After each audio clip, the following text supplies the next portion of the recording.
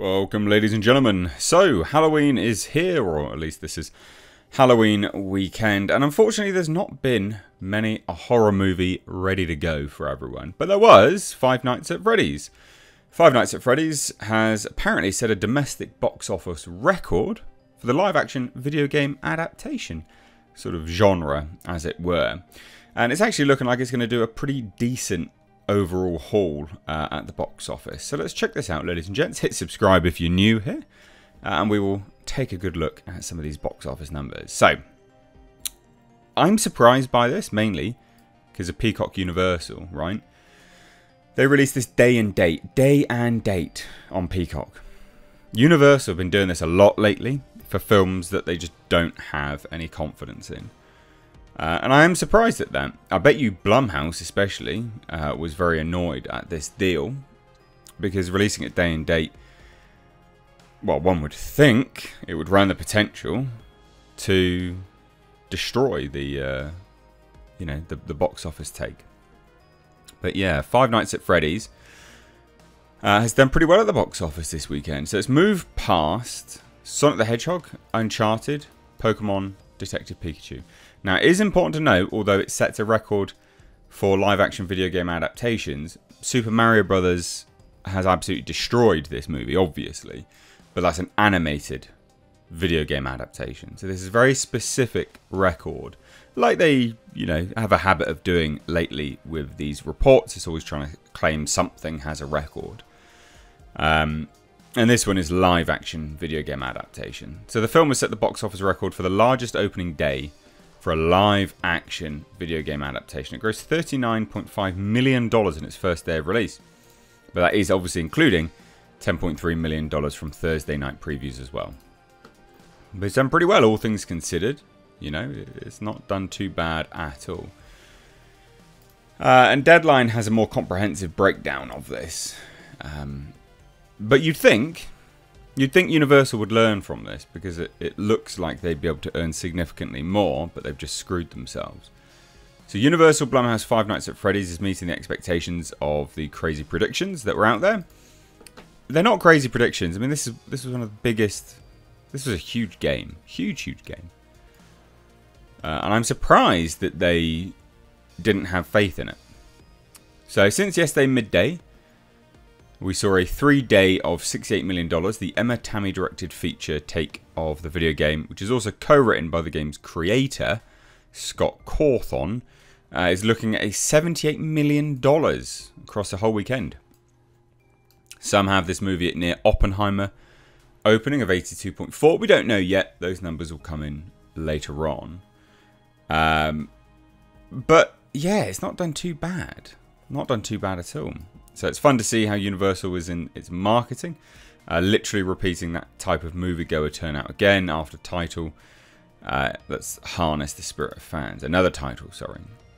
So, Friday for Freddy, or Five Nights at Freddy, sorry, is 39.4, like I said previously, including 10.3 on Thursday night previews. Sources told Deadline it was going to be front-loaded, and the outlook is a 39% drop on Saturday, which is close to what Twilight did on its Friday to Saturday. However, Freddy's skews more male, 57% to 43% male. Female, sorry. It's clear that the under 24 set of 80% doesn't know or doesn't care that this movie is on Peacock to watch at home. And that's the interesting thing. They chucked it on Peacock, but the under 24s, 80% of them didn't want to watch it at home. They want to see this movie together, and interesting to note, ComScore, Screen Engine, Post-Track polls, only 23% of the audience are actually Peacock subscribers. Compared to 63% Netflix, 47% Disney+, 44% Hulu, 35% Amazon Prime, 27% Max, 22% Paramount+, 16% Apple TV. I don't think it's that much of a surprise that 23% of the audience are Peacock subscribers. I mean, the thing is, if you've got Peacock, you'd be watching it on Peacock, by and large, wouldn't you? That's the thing. You'd want to watch it on Peacock if you're getting it for free. Well, paying for it, but obviously getting the movie on there as part of a subscription for free. So some estimate that Peacock, in its day and date of the movie, could have stolen around 10% of Freddy's box office potential, and that it might lead to a big drop next weekend. However, Universal even surprised themselves with their expectations here. They always thought it was a niche play. I don't understand that. It's so stupid. Hence why the pick went on Peacock. Why would you think this was a niche play? I mean, the game itself, it's huge. It's absolutely huge. It's not a small... Yeah, it's just not small. I mean, you know, I'm looking at it now over on the Android store, Google Play Store.